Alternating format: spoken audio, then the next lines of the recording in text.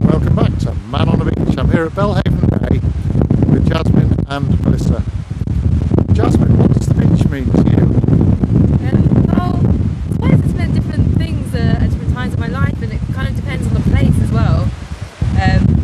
But in general, it's usually for escaping, to like get away from everything that's material and just to come and be in a place where the tide comes in and out. You lose track of what's going on in the city, which is probably my favourite thing about the beach. Thanks a lot. Melissa, anything to add?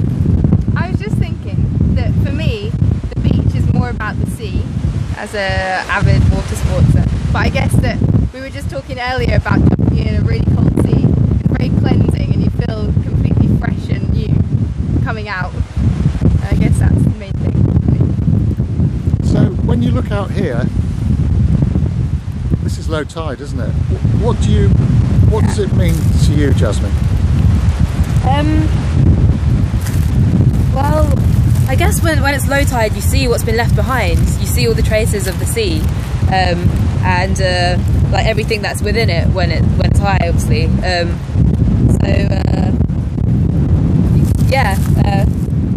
Also, being able to see the actual seabed is quite amazing in this location.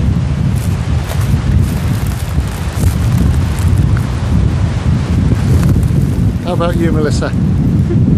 Slightly different. I was thinking this beach means to me a half an hour escape from Edinburgh at 6 o'clock when my job finishes. That's the main thing that I'm thinking right now.